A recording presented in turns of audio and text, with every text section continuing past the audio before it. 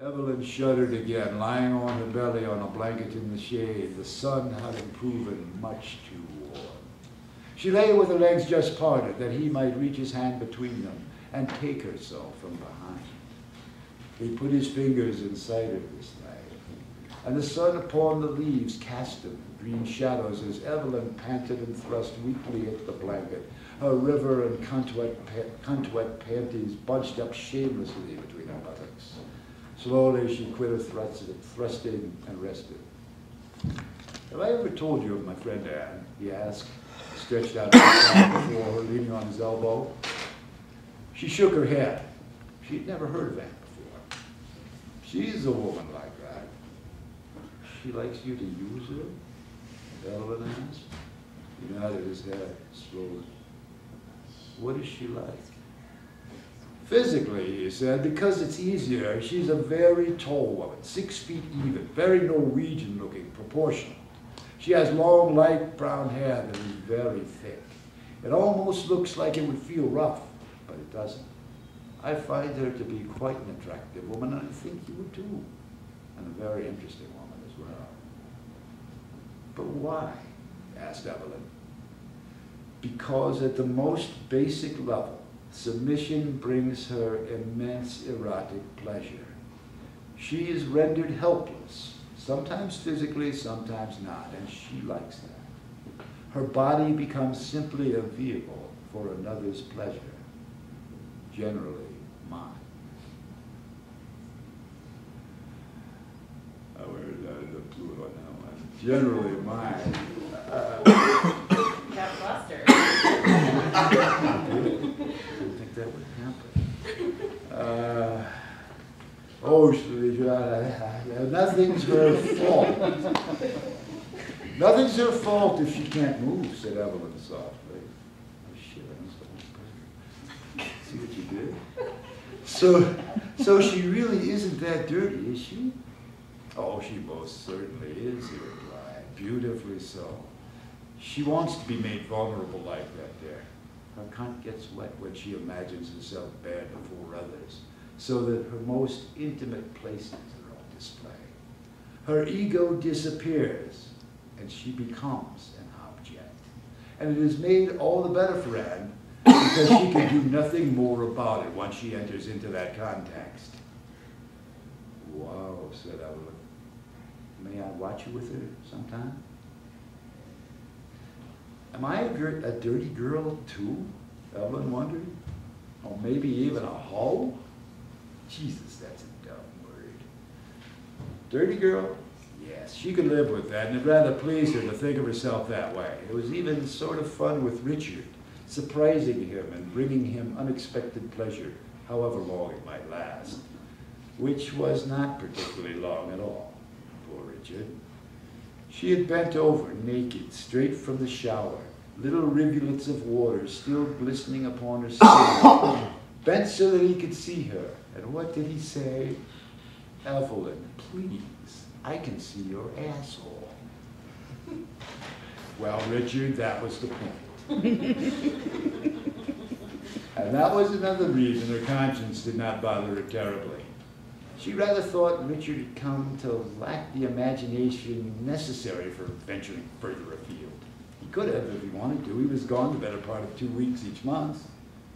It wouldn't have been so bad if he did.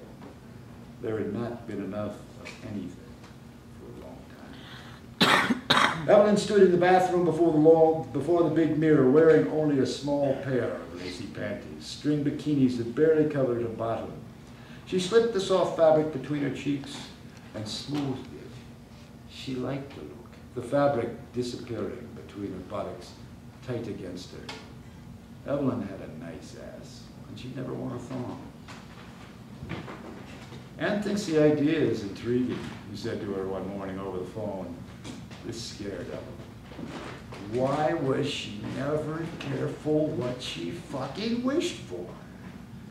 She took a great breath. She does, was all Evelyn could manage in response. I told her about you honestly and completely. She knows of your life and what we've shared, and she very much appreciates your curiosity and your hesitation as well. She would like you to watch. She was shaken, and her panties were wet. Will I have to touch her? And does have some things that are stipulations of a sort. For watching? Evelyn asked in a soft voice. Yes, he said. You will be in your panties when she arrives, and you will be blindfolded for a bit. Evelyn felt a bit like her, until Anne is ready, and then she will be blindfolded as well. Then yours will be taken off, so that we aren't able to make eye contact. Evelyn thought that was a wonderful idea. She wasn't sure she'd be able to meet this woman's eyes. Darling, she said slowly, will she be hungry for me? He laughed gently from the other end of the line. Anyone in their right mind will see you and be hungry, love. He let that thought trail off while Evelyn digested all this. What will you do? She asked him. Whatever I please. Richard was in the mood to fuck, and Evelyn felt his hands upon her bottom, reaching around to stroke her pubic hair, his stiff cock brushing insistently against the backs of her thighs. It wasn't quite the same as her lover, but she enjoyed her husband's urgency as well.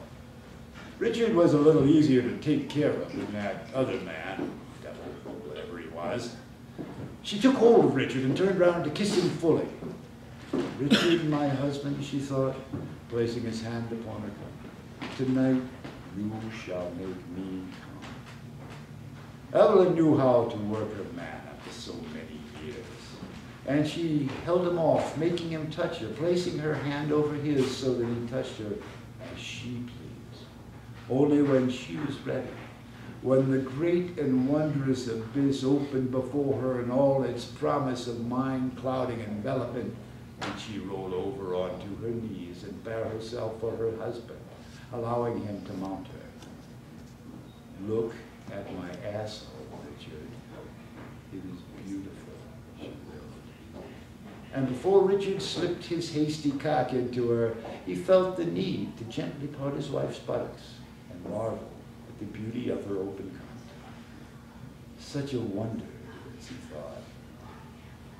Pity her asshole so nearby. Evelyn gladly let her husband use her, taking her by the hips and filling her his belly, slapping her loosely against her bottom, and the shouts of her pleasure brought him quickly to release. He slid out of her as she slumped forward, his cock shrinking and sticky against her flank. A serviceable lover, Richard.